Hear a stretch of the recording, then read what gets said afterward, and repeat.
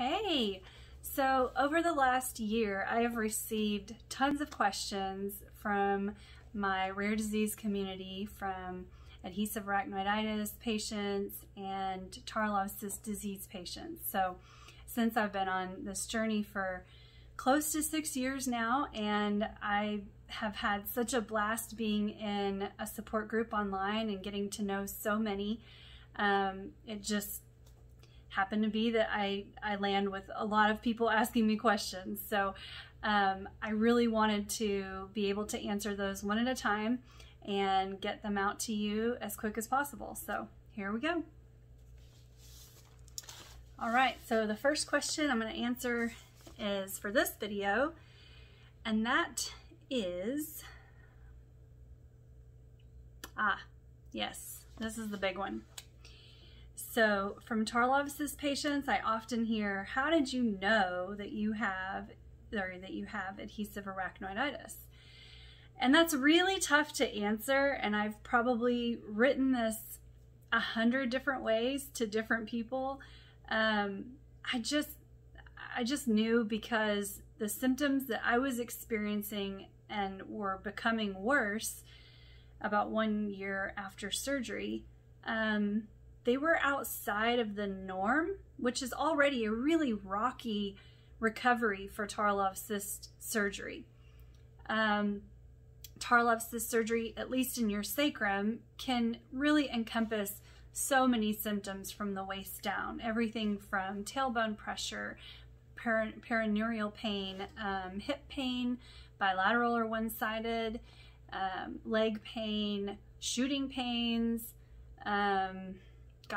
nerve pain in the feet, difficulty walking, weakness in your legs, bowel or bladder hesitancy or overactivity, either way. Sexual dysfunction, all those things, depending on which sacral nerve roots you had operated or were being compressed, it takes time for that nerve to calm down.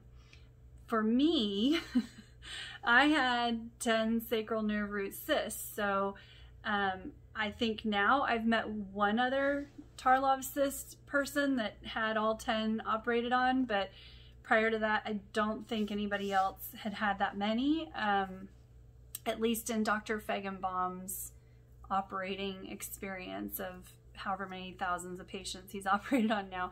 So we knew it was going to be an extensive recovery. We knew that it would be the 1 to 2 years of recovery, and that I may not get all of my nerve function back, but by relieving the compression, I would have an opportunity to heal and stop progressing in Tarlov cyst disease. So that being said, about 1 year post-op, I started having falls. I started falling, and I started having more weakness and numbness and very strange sensations in my legs, zapping, shaking, and I could not tolerate a car ride at all. Like, even going to the chiropractor and back once a week, which is a 15-minute drive, flared me up for several days.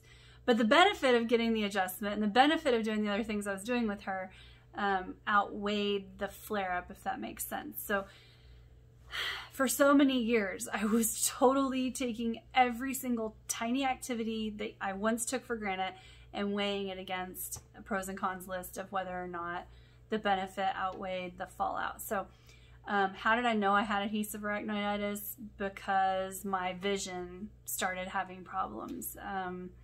I could not discern my depth of field. I started getting, like, flashes of white or black. I was blurry. I was seeing things like when I would read, the words would like pop out to me in some areas and go back in other areas, or it would just straight up be blurry. And that was a big red flag. And so we knew something was going on in my neck.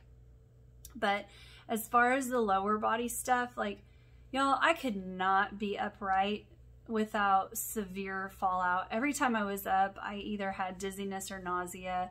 And I've gotten to the point where it's so much more under control. It's hard for me to remember what days were like.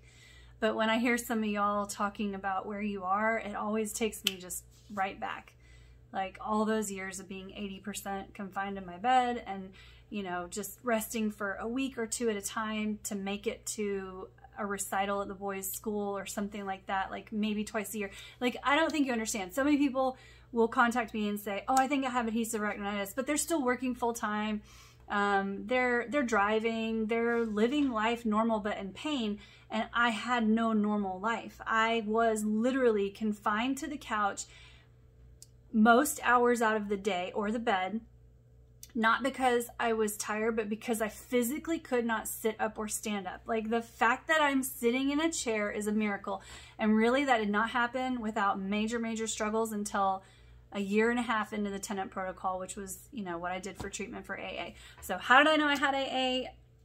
I just had an inkling. Like I said, my recovery was not the normal roller coaster of Tarlov cyst disease recovery. I kept getting worse after the 1 year mark. And I could no longer travel. Like I couldn't even go get help out of state. I had to rely on God's help and intervention to get me to an adhesive arachnoiditis doctor virtually. And that's where it was confirmed. I finally got in touch with Dr. Tennant, and he said I had severe progressive AA in my cervical and in my lumbar spine. So it wasn't even in my sacrum. My sacrum was a whole different area of issues going on. I literally was in pain from head to toe 24/7. Like, I would say my pain was at a 7, but I'm sure most people might have thought of that as a 10. My 10 is when I gave home birth to my child and had a severe injury during the home birth and no anesthetic. That was my 10. That was, and I passed out, and that was my 10. The only other time, and because I just take that so seriously, you guys. So when I say 7, 8, 9, I was impaired in a wheelchair, in a walker, if I could even be mobile. And, you know, when I was mobile, man, it was just such a fallout for weeks and weeks and weeks. So I don't know if that answers your question, but that is one of the biggest questions I get all the time. How can I tell the difference between Tarlov cyst and AA, and how do you know if you have adhesive arachnoiditis? So I hope that helps. Please leave your questions in the comments, and if I can make more videos to clarify or maybe pick out a certain thing that you have more questions about, I will do my best to do that. All right, thank you. God bless. Bye-bye.